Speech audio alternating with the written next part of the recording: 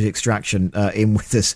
Jonathan Davis joins us. Welcome. Oh, hi. Oh, hi, Danu. Jonathan is a wealth manager, an economist who has, you've edged your way out successfully of Scotland to the point where on your Twitter feed it says location London and the South East isn't everyone. So it's totally gone. Well, if you listen to the media, everyone seems to be in the South East. It all seems to happen down here. I have very little link now with the fatherland, as I call it. I was just talking a couple of days ago, actually. We had a fantastic holiday 2 years ago on the Western Isles.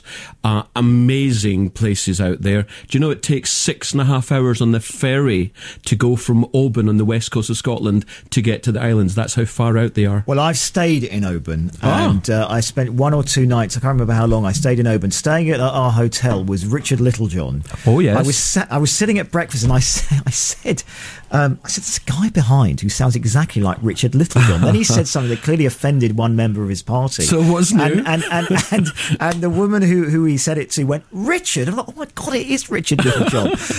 So Oban is a beautiful, it's a fishing village.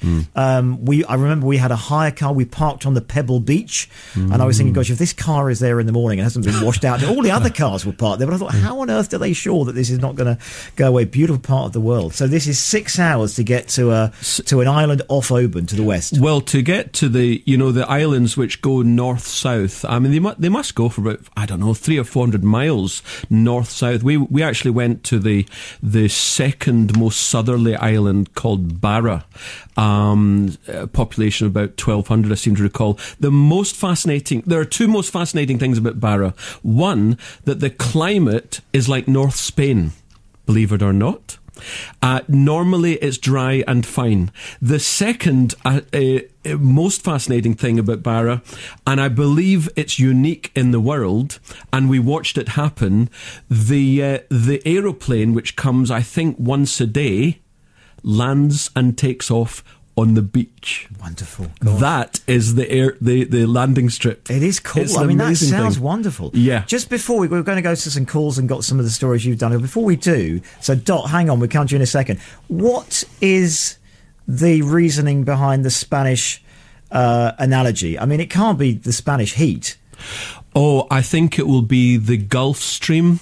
Oh, so you're in the right area for and they've got palm trees there, and in North Spain it's very like desert. Yes, it's exactly the same right across Barra.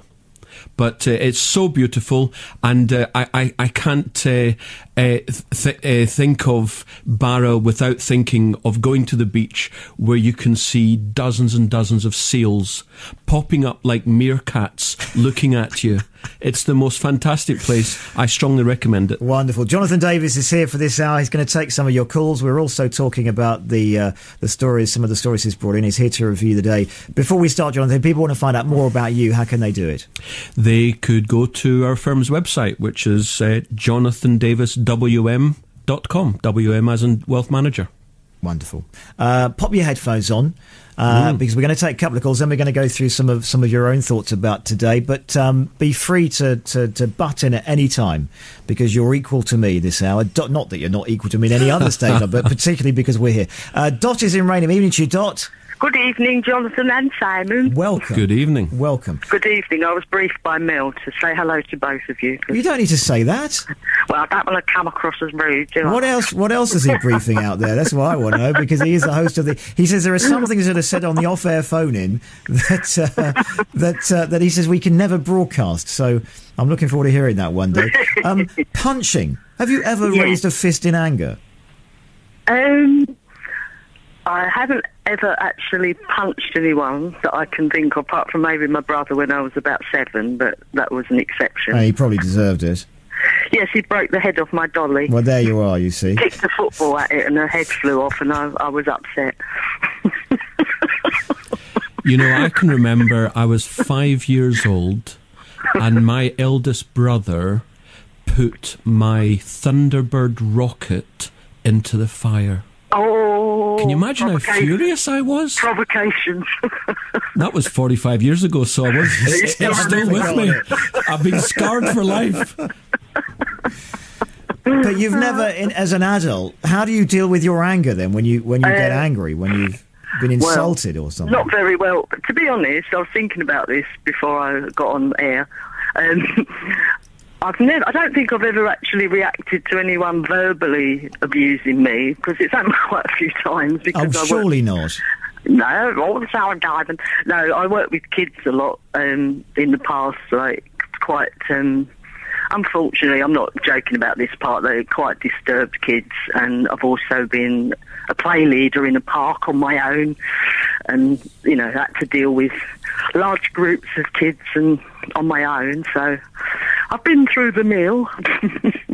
Gosh. And in terms of kind of, you are able to turn the other cheek, presumably? Well, as I say, when I think about it, when it's been verbal abuse directed at me, unless it's like something obscene, I'm not willing to take that, really. It's very healthy to be able to laugh it off. Well, to be honest, if you work with kids, you've got to be able to laugh at yourself, because they pick up on it really quick if you're kind of too stuck up. It's like, we can wind you up really easily. So you have to be able to remain outwardly calm, whatever's going on underneath. Well, you have to kind of... from my quite a lot of experience of working with kids, I'd say they do want boundaries, and they will push the boundaries until they know how far they can do it. Have you had that experience where you had to be very careful about how you hide your anger in front of children? Yes. Unfortunately, sometimes you can't hide it, because something so awful has happened that you blow your top. I mean, not physically, but verbally, yeah. Sounds like you both come at this from a very good place, to be perfectly honest. Well, I think you can learn a lot. Sometimes I'm not talking about obviously hitting a kid or something, but sometimes I think they need to know when they've gone too far. I don't mean direct your anger at them. The only time, what I've phoned about was, because you were talking about the Pope and the fact he mentioned, if anyone cursed his mother or used a curse word, was it, about his mother? Yes, yes, indeed. Well, he can expect a punch on the nose. Well, that's what I phoned up about, because many moons ago I was on a bus and I was lucky enough to be surrounded by a load of school kids, and they were, it started off as hijinks, and I kind of accidentally got clumped by one of them, jumping about on the seat behind me. And then that started it off because I was daft enough to react. But that kid, I was actually apologetic, but then another one took it on himself to start sort of saying obscenities, basically, about my mum, behind my back with his little friends all round him. And I just sat there and thought there's no point in reacting, because there's a big group of them and it'll just get worse. And then he ended up on the bus with all his friends had got off. The one who had all the mouth. And I thought, right, this is my chance. So I got up and went over to him, and I got hold of his shirt collar and pulled him up out of his seat. And I said, if you ever speak about my mother like that again... And before I could say any more, a bloke from the back got up and said, "Oi, leave him alone." Oh, God. And stuck up for him, basically. So I just had to let go of him, which was probably best anyway. It certainly takes all sorts, doesn't it? Yes, and I thought, well, how's he going to learn, It's like you do something, you shout obscenities about some stranger's mother, you get to come back, and then someone rescues you and says, "Leave him alone, you big bully." The problem is in a public sphere like that. Yeah. And of course, they're not part of our family. I'm not recommending it. We've got to be very, very careful how we handle things like that. Yes. And ultimately, if a group of them start acting like a pack of wolves, isn't it the best thing just to move away, move downstairs, or whatever it happens to be? Well, I think it was quite crowded, and it happens quite a lot if you're upstairs on the bus and the kids come out of school. You can get marooned in the middle with like fried chicken being thrown over you. And you've got to be careful, because you absolutely don't always know how some people will react. And we know of really hideously tragic stories of where that's gone incredibly wrong. I basically lost it. I'm admitting that I lost it. If you lose it to that extent where you actually go and grab somebody, whether it's a child or an adult, really, but especially somebody else's children, as you say. Yes, you never know. It's not on. To end on a happy note, because we have the international promoter of haggis in the studio with us on the programme tonight, which is you, by the way, Jonathan. Haggis, an unusual food. I gathered that, I have to say, Simon. I kind of got that. It's the haggis spokesman for this evening. Hi. You'll have had your tea then. Oh, yes. What does that expression mean? I know it's Barry Cryer's joke, but I like it, but I don't understand it. Well, I think he's getting the point across that he doesn't want to buy anyone any tea. Right, I thought it might be that, but I didn't want to be. That's very, racist, I hadn't got that. I'm glad you said that's very clever. So, are you a fan of haggis?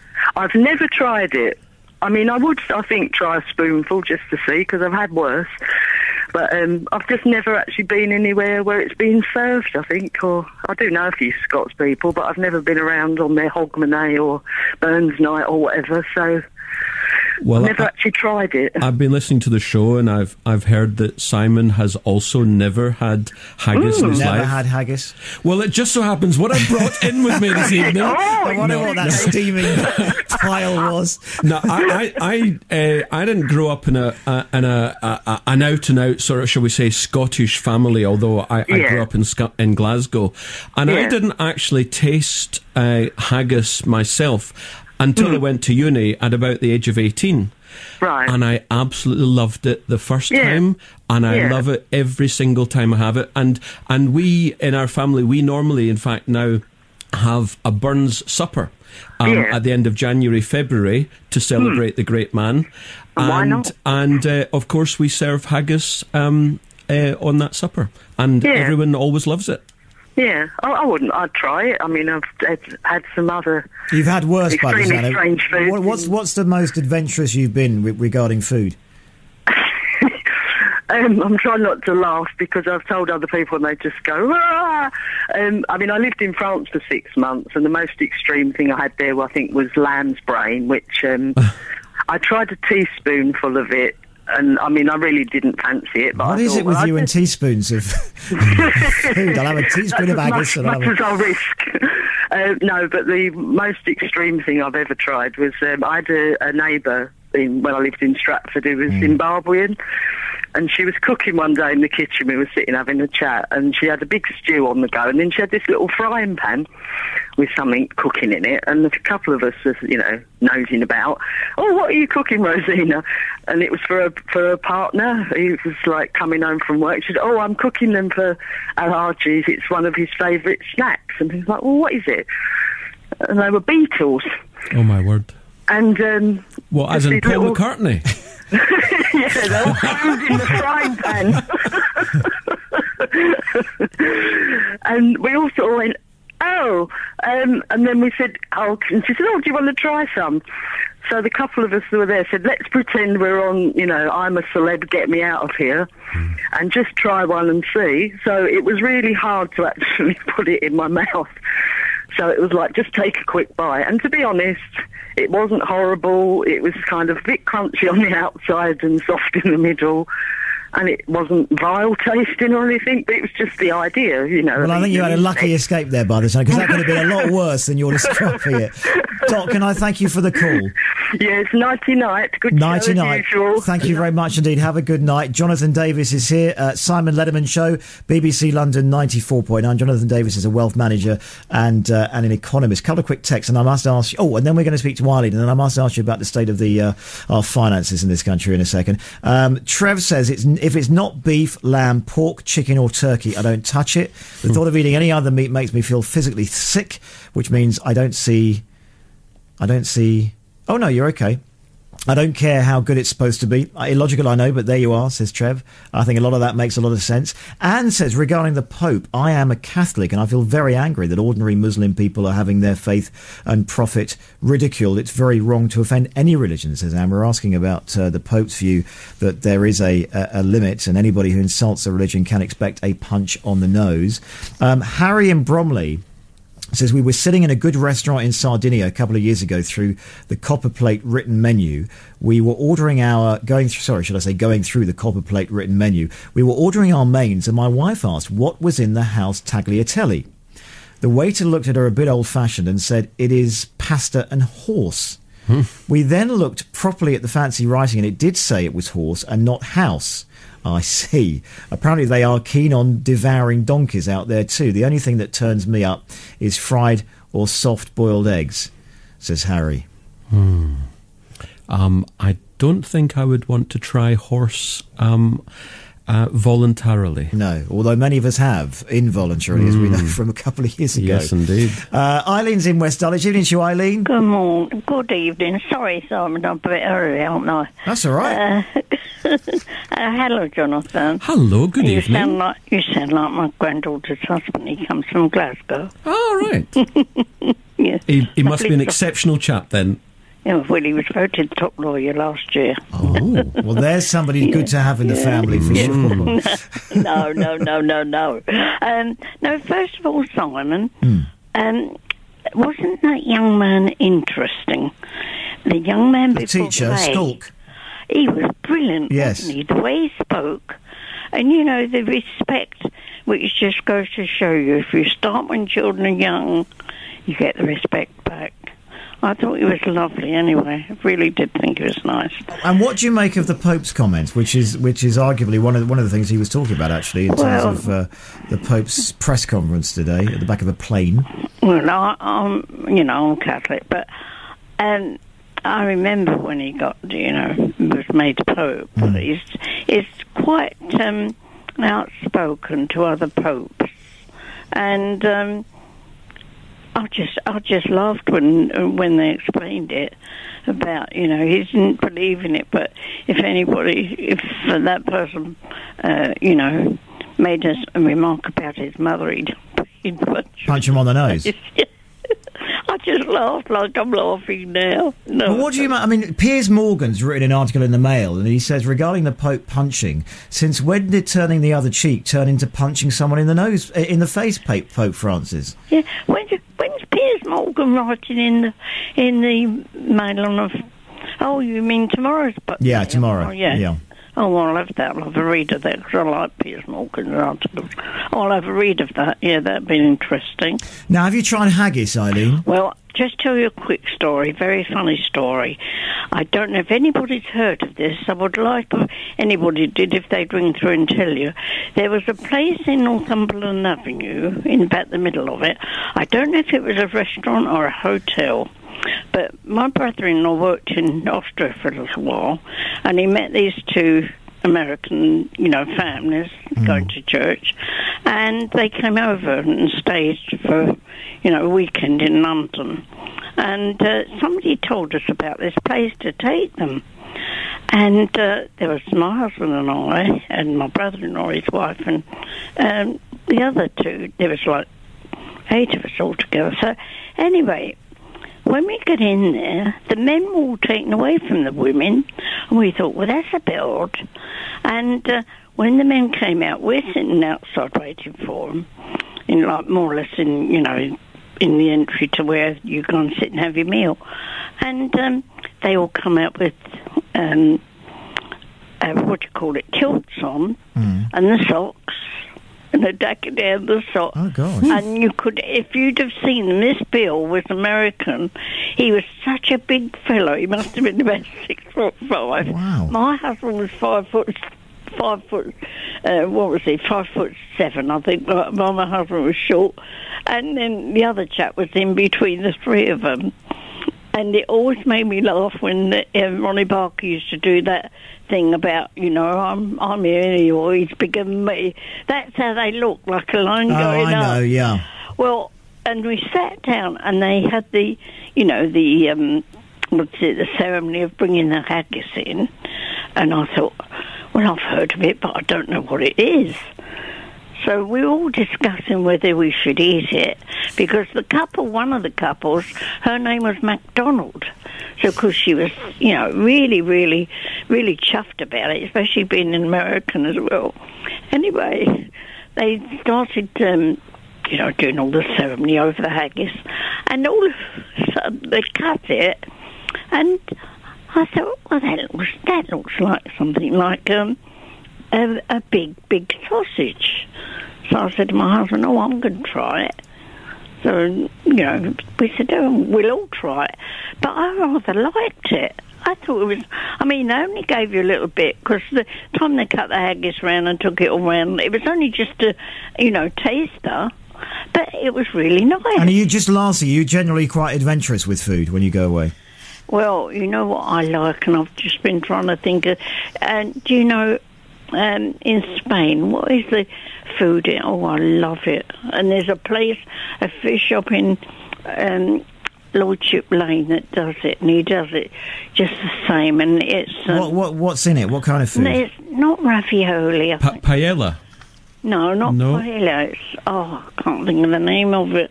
And I love it. It's really lovely, but most restaurants you go in, it's not the same as eating in Spain. But in this fish shop in Lordship Lane, unfortunately, I don't go down there now because, I can't walk about a lot now, so I can't go there, but that is lovely. Well, very good memories. Listen, Eileen, if Eileen is giving a recommendation to haggis, and I thoroughly recommend we all have a go, if possible, even if it's the vegetarian version. Eileen, thank you very much indeed for the call. Can I just say about my memory of the Skye? Yes. We went to Skye on holiday. Have you been to Skye? I have been to Skye. It's also a fantastic place. Oh, what a gorgeous place. Mm-hmm. But we went on the ferry before they had this... we went quite a few years ago, and we stayed. And as we were driving, we went by car with my brother-in-law and sister-in-law from Canada.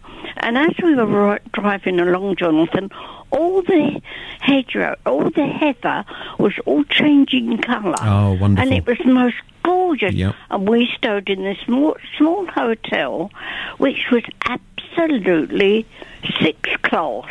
It was the ladies, the waitresses were all in those long aprons like they wore years ago, with the bonnet, the ruffled bonnets on their hair. Which year were you there? Oh, I can't think. It must have been 40 years ago. Gosh. Happy memories of Skye. Thank you very much indeed, Eileen, and have a wonderful evening. I went to Skye. I've been to Skye once because a friend of mine who I work with here has family who lives in Skye. And when we went to stay up there, I arranged a place to stay, quite a relatively decent B&B. And I rang them up and I said, "Can you recommend somewhere to go to eat?" And they recommended this place. And I thought, gosh, this is odd. Everyone seems to know everything. And so we turned up at the B&B, and this lady served us and helped us and whatever. And she said, I said, "Well, do you know where this place is? This is a place that I've been recommending." She said, "Oh, yes, it's so-and-so, da-da-da." Anyway, then we turn up there later. She's working there too. Everyone works everywhere. 11:30 is the time. Simon Lederman Show, BBC London 94.9. Jonathan Davis is here this hour, wealth manager and economist, to review the day. More of your calls, emails and texts to come. Before all of that, Colleen Harris has the headlines.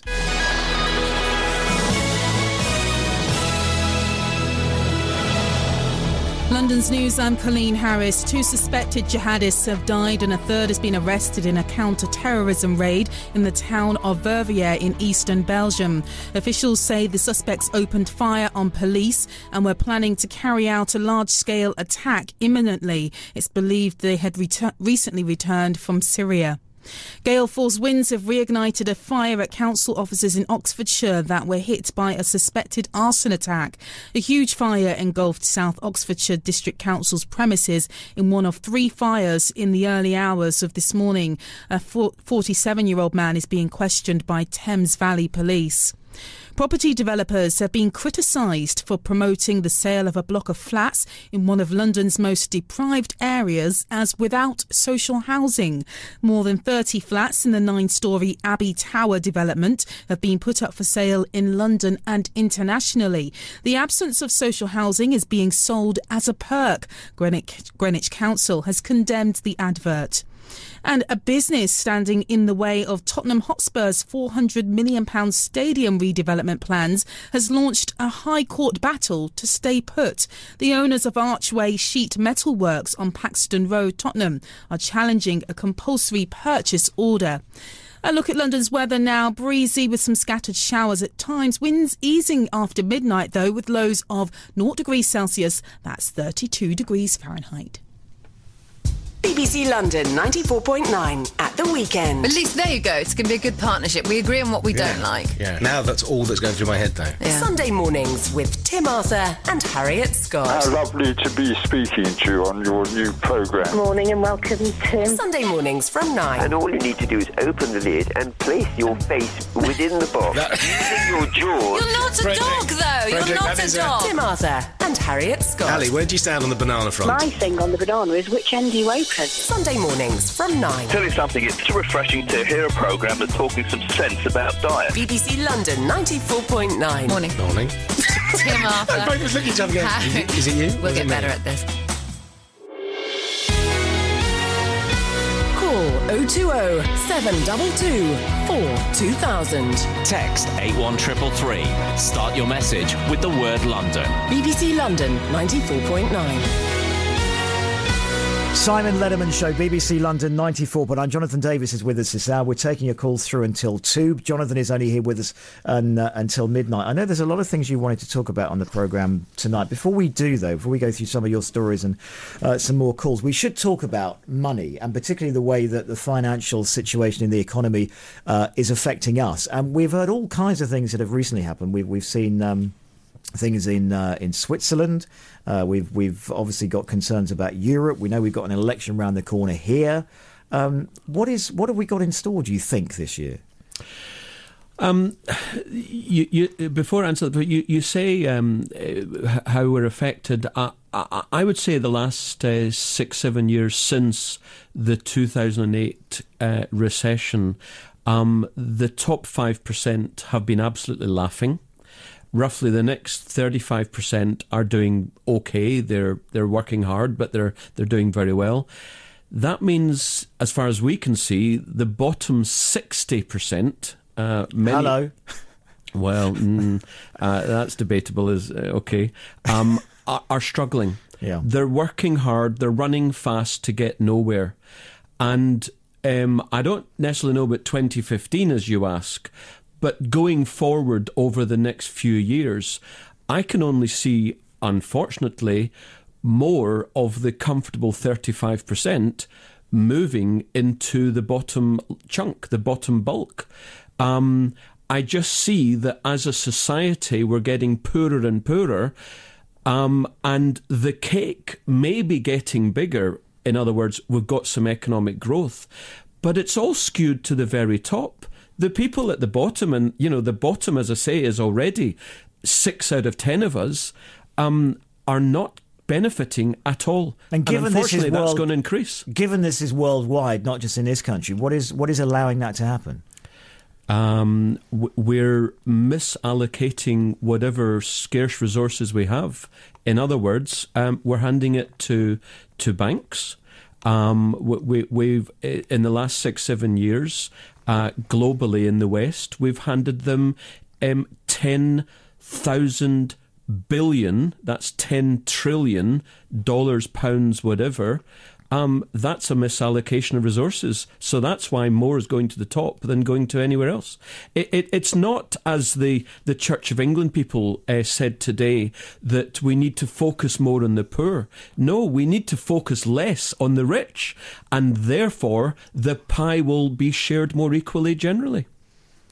Wonderfully concerning, but hopefully at some point that may well change. Just some of the we'll do a couple of your subjects in this hour. I'll just do a quick text if I can. Tracy Ann in Crayford says, I am half Scottish and I love haggis. Hear, hear. As do all my family. I grew up in Asia and have eaten many strange things such as shark fin soup, snake and deep fried spiders and crickets. Apart from the spiders, I love them all, says Tracy Ann. Thank you for that. But has she had deep fried Mars bars? Or a fish supper. This is on the text. I eat a McSween's haggis with mashed potatoes once a week. Do you know McSween's? It's not a brand I'm aware of, no. Okay, I get them from Waitrose. They are great. I urge you to try them and not to dwell too much on the ingredients. I do have a very Scottish name, but please don't read it out. I won't, but this may have something to do with it. Oh, no, this may have nothing to do with my liking it.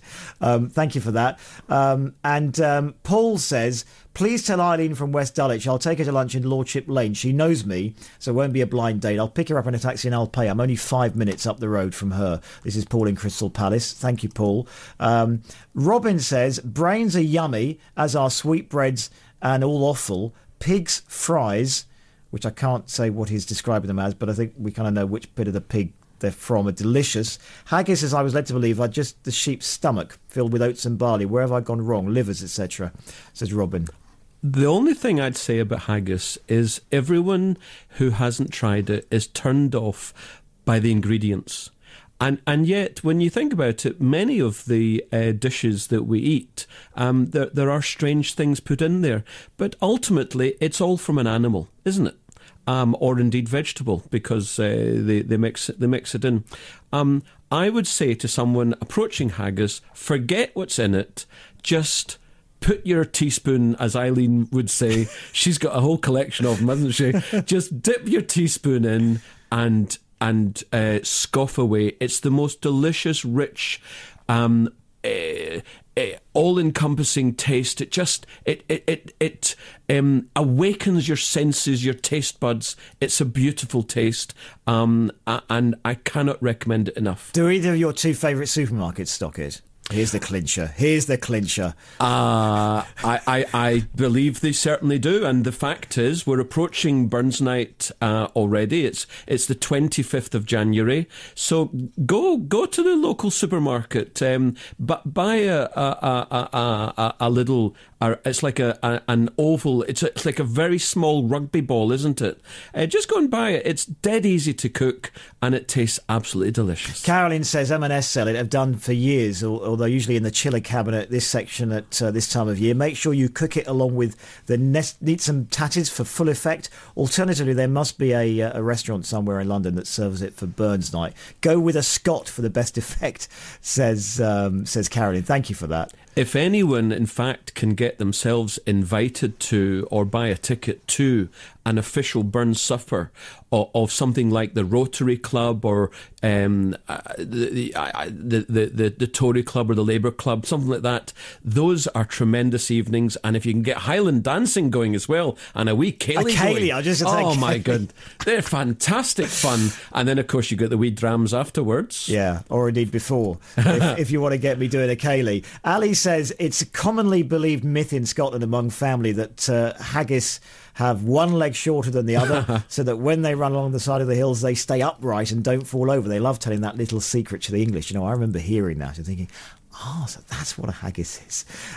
Mark says, I may not have travelled, but I will try any food that is served up, and I've not had a haggis for a few years, so I may be tempted to try one again. He's looking forward to you on the show, because he sent this before you came in. Thank you very much indeed, Mark. That's nice. Now, you mentioned briefly about this story of the archbishops commenting that low earners are being left behind. Tell us the detail of what they said. That the southeast is taking off. It's taking more, to go back on what I said earlier, it's taking more of the pie that there is. So the people in the Midlands upwards are getting less of a share of the cake. And the poor are becoming poorer because the cost of living is rising while earnings or benefits are not. And that, of course, is factually correct. But their answer is that we need more socialism, that we need more taxes, that we need to actively take from those who are either working hard or who are running businesses and have wealth. We should take from them and hand them to the less well-off.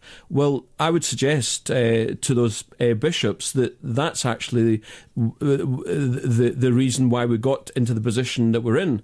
And it's fascinating that they're talking about taxing more, and spending more on the poor. In other words, increased socialism, when in South America, in Venezuela, which has been a socialist nirvana for the past several years, that country is an absolute meltdown, and with no exaggeration, this is a country where they are literally queuing to get bread and milk, because the economy is in meltdown because of dreadful Marxist and socialist policies. And what's so funny about that? Because the Archbishop in Venezuela is criticising the government for their socialism. So in Britain and in many other Western countries, the clergy are saying we need more socialism, but when there's actual hard socialism going, the Archbishop knows that it's a nonsense. What we need is to bring back a thing called capitalism. And what do I mean by that? I mean we need to get the government to stop interfering in the economy, stop interfering in markets. For example, Help to Buy is a thing we've talked about many times. All that does is it gets people involved in housing, so they borrow. And who does it ultimately benefit? It benefits the people who are already in housing. In other words, it benefits the wealthy. So if you took away Help to Buy, house prices would fall. And you know what? The people who want to buy property would be able to buy it, but by borrowing less money. And those who would lose out from it would be the rich. You're welcome to react to what Jonathan is saying. Just lastly, before we go to some callers, how do we force ourselves into the top 5%? Well, because of successive governments, it's increasingly difficult for those who are in a certain strata or an income position to move into the next level, because the government is constantly putting up barriers for advancement. As I say, in 2009, in Britain alone, they handed nearly £1,000 billion to the banking community. And who did they take it from? They took it from everyone else. So I guess ultimately we need a different political system whereby we'll actually not bail out failed businesses, as in banks, using other people's money. Instead, when businesses go bust, they go bust. And that way, the cost, a few steps later, the cost of living would fall, and business costs would fall, and that is how we will get more equality in the system, because people's standard of living will rise, and those of us who are entrepreneurs and running our own businesses, we will be able to compete against the large multinationals. All right. Jonathan, thanks very much for that. Hillary's in Ewell. Morning, evening to you, Hillary. Hello, Simon. How are you? Very good. Welcome. Thank you, Jonathan, for that explanation. I mean, I think that's helped a lot with us being able to understand a bit more about the financial situation. How has it left you feeling, Hillary? Pardon? How has it left you feeling? Well, I don't know, because talking about, I think you said the bottom 60% are running hard and getting nowhere, and I think that's very sad, isn't it, at the moment? But it's very sad indeed, and I don't. This is the depressing thing about it. Yeah. I don't see it changing. I think the general election in 4 months' time will be a massive red herring, because for decades we've had one party or another party, and when you think about it, on the big picture, and I know people will throw their slippers at the radio now, yeah. But on the big picture, they're actually in agreement. They're agreeing on the EU, they agree on high borrowings, they agree on high taxes, they agree on high spending, they agree on low interest rates, they agree on bailing out the banks. Who was it that bailed out the banks? It was Gordon Brown. Yeah. The big picture, actually, the politicians are in agreement. Yes. Oh, it is quite worrying, I think, but we'll have to see what happens. We want a few more women involved in the elections and saying... Well, come on then. I will. But that wasn't really what I was going to talk about. No, you want to talk about the Pope? Yes, I mean, I think I like him, I'm not a Catholic, as you know, Simon. I'm a Church of England, But I think he's bringing a lot of fresh air to the Catholic faith, or to faith in general, I think, with what he comes up with, you know. The idea if you get... I've not heard of a pope who was talking about punching noses. Well, this is a question. The idea that if you get insulted that you're going to punch someone on the nose. And he says that's normal. I mean, have you ever raised your fist in anger? No, I must say, you know, I'm being an oldie. I don't think I've ever punched anybody. No. I mean, I probably might have sort of punched, you know, the settee or punched something else getting mad about something, but I haven't punched anything. And, Jonathan, it's lovely to have your accent, because I think what's so wonderful about these isles we live in is that everybody comes from a different part, and we all speak differently, and we've all got different accents, and it all adds to the richness of this wonderful nation.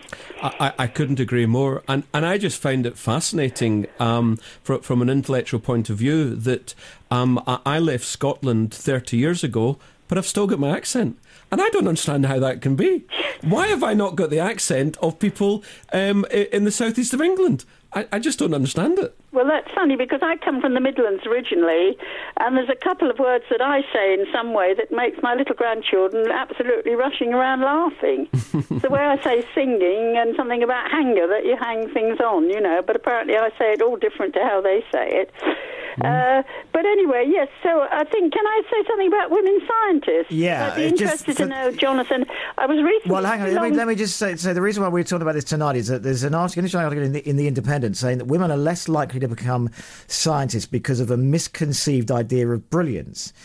So they're taught, this is women, to believe that these professions require innate intellectual brilliance, i.e. you're born with it, rather than sheer hard work, which is, I think, what women believe is the right thing to get on. This, not my thoughts, these are the thoughts of these academics who've carried out this research, and they suggest that there's a misconceived idea that brilliance is holding back girls from taking subjects like physics, engineering and maths in favour of what they describe as softer subjects like humanities, languages and social sciences. Yeah, well, this just echoes something, because, you know, Simon, I'm a Soroptimist, you know, with the large women's organisation, and we had a conference in Nottingham not long ago, and there was a brilliant young woman, I can't remember her name, who's earning a fantastic salary, and she is a scientist.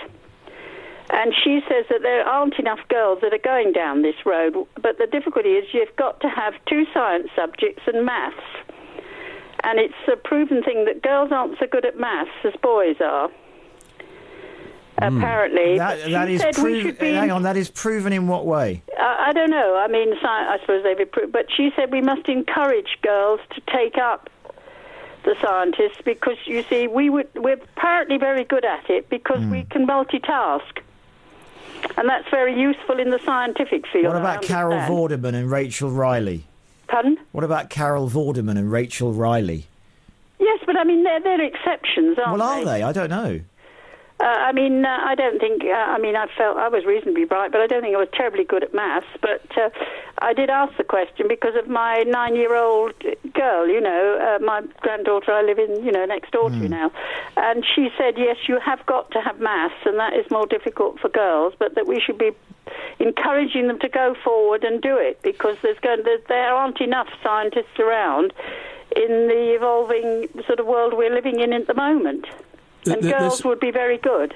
Well, this is something that I do actually know a little bit about, although I'm not a scientist. It's just general reading. It was quite interesting that it was 2 years ago that actually in the UK, UK students was the first time that more than 50% of science students were in fact young women. Oh, good, yes. I think it's not so much an issue that we're not getting girls to study sciences at school and then go on to further education. I think the issue is that the jobs that you would naturally move into with a science degree are very male-dominated. And ultimately, it's going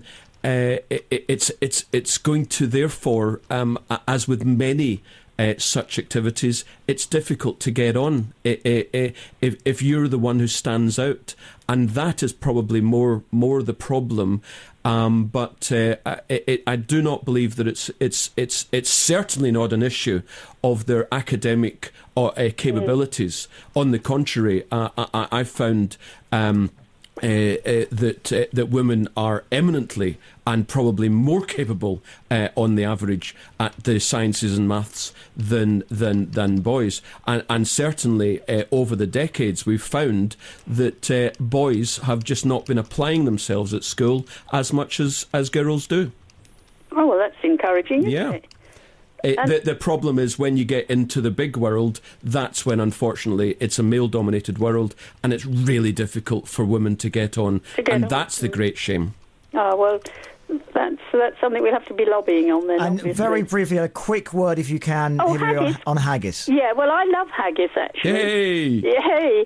And also, I mean, because I've travelled the world, as you know, Simon, a lot, in my voluntary work, I've eaten all sorts of things. I bet you. What's the most adventurous? Well, I don't know. I think it's the good old things as I'm an oldie, as you know, but all the things I used to eat in England as a child in the country.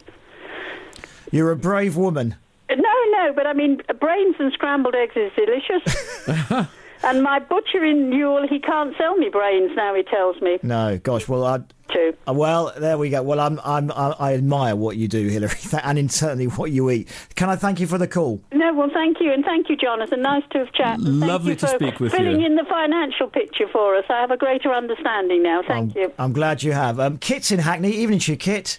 Yes, hello, Simon. Hello, Jonathan. Hello. A couple of questions for your guest. One is, if he thinks the government shouldn't intervene in business, does he think, therefore, that the Scottish oil fields should now go under since the price of oil is no longer enough to keep them afloat? In a free market world, supply ultimately would meet demand. Yes. So if... so you wouldn't support the oil fields now that they're no longer viable in the free market? When it comes down to it, that is essentially correct. But you'll find that the businesses will not shut down in the North Sea because to 100%, because some will still be needed because we still need oil. Yes, and secondly, you're talking about the socialism in Venezuela. I mean, where you have too much capitalism, you need some socialism. And where you have too much socialism, yes, you probably need some capitalism. And the reason the bishops are saying we need some socialism here is that we've been overly capitalised and commercialised for the last 30 years, whereas Venezuela is in the opposite direction. So you need both, don't you? Well, that's dependent upon your definition of capitalism, and I fully understand that most people see the bailing out of banks as capitalist. Actually, it's exactly the opposite. It's fascist, it's Marxist. What it is not is capitalist, because in capitalism, those businesses went bust. They should not have been bailed out using other people's money. Okay, but do you believe that good management is about a balance rather than being too ideologically leaning to one way or the other? It's all about common sense and balance. Would you agree? Well, indeed, we should always use common sense. If only there was some in the Houses of Parliament. Well, you can only achieve that by having well-paid politicians who are free from lobbying and can be independent. Well, I don't think... And you have a free vote, coalition government, free vote. It doesn't matter who puts the policy forward. No whipping. Let every MP in the land vote on each policy as a free person, and that way you can start getting some common sense in the way we govern ourselves, I think. Well, those are some good suggestions. Do you feel positive for the future, Kit? I mean, we were talking about the top 5% and then the 35% below them. I've learned to live on such a low income most of my life that whether I'm positive or not doesn't revolve about being wealthy or money. It's about whether people appreciate me or not. Unfortunately, not enough people do appreciate me. You can't live on appreciation, even if millions of people appreciated you. Yeah, but you can live on £35 a week. So, can you? Well, you can pay your bills and live on £55 a week. Once after bills, yeah. Yeah, no, with bills. You can live £55 a week, can pay your bills and feed you. The problem are the rents. And that is what is crippling our nation, that we have allowed the rents to become so high that your unskilled worker, your chambermaid, your post office worker, your taxi driver, your road sweeper can no longer afford to pay his rent, and the taxpayer has to pay the landlords instead. To which I would say for the last 20, 25 years in particular, the government has intervened, all governments have intervened so much in the housing market that has created this extraordinary situation that house prices in London are about 20 times earnings. Rents take up a vast amount of people's net take home. Yes. If the government would just get the heck out of the housing market and let the market do its own thing, I tell you, rents and house prices would be a great deal lower, and the state would not have to pay that housing benefit. Last word, Kit, 15 seconds, then we're done. I don't believe that for a moment. I don't think they've intervened enough, to be honest. All right, well, we'll have to continue that another night. We haven't got time, but thank you. It's an interesting point to end on. Kit, thank you actually for that. Jonathan, thank you for coming. It's very good to see you. My great pleasure. I've enjoyed it. Once again, if people want to find out more about where they can get haggis close to them, they probably won't find it on your website, but give us details of how they can get in touch with you should they wish. They'd be welcome to look at our website, which is jonathandaviswm.com. Robin says, and who was the advisor to Gordon Brown? Messrs Miliband and Bulls. Vote Labour and there goes the economy along with the rest of your pension, says Robin. And Eileen was trying to think of not paella, which I thought was a very good intervention from you, but it was calamari. Oh, of course, right. Yes. Thank you very much, Anita, you all. Calls continuing until 2. Simon Lederman Show, BBC London 94.9. 1 minute to midnight is the time. And Colleen Harris has the headlines on the way next.